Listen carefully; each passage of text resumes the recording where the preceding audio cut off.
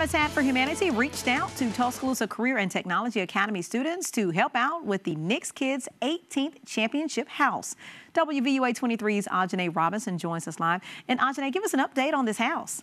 Tamika, the TCTA students were tasked with working on different areas of the house. Now that includes construction, electrical, plumbing, and more.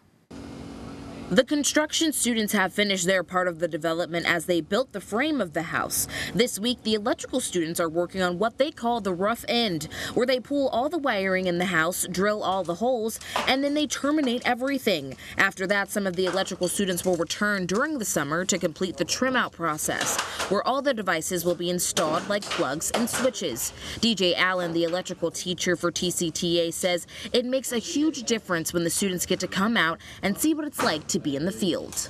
Our goal is to have the students learn the trade in school and then go out and get a job, and then they can come back and teach other students the trade and get to see what it's really like to be an electrician in the field.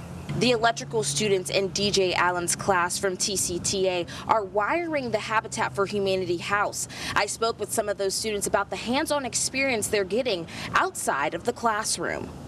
Had like wire a panel, put in some cans, pulling some wire long distances, putting in floodlights. Putting up boxes and all, and then pulling home runs, make sure everything's all right.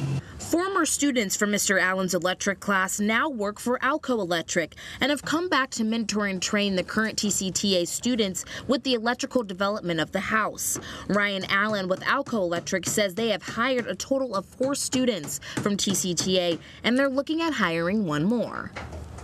Usually when I start needing help or looking for guys, I usually go to TCTA first.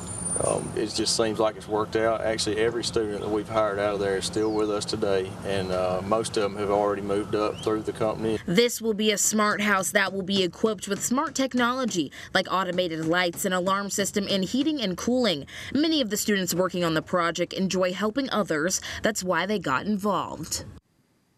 The house should be complete in about a month. Now, if you would like more information on what TCTA has to offer, you can head over to TuscaloosaCitySchools.com. Reporting live, I'm Ajane Robinson, WVUA 23 News.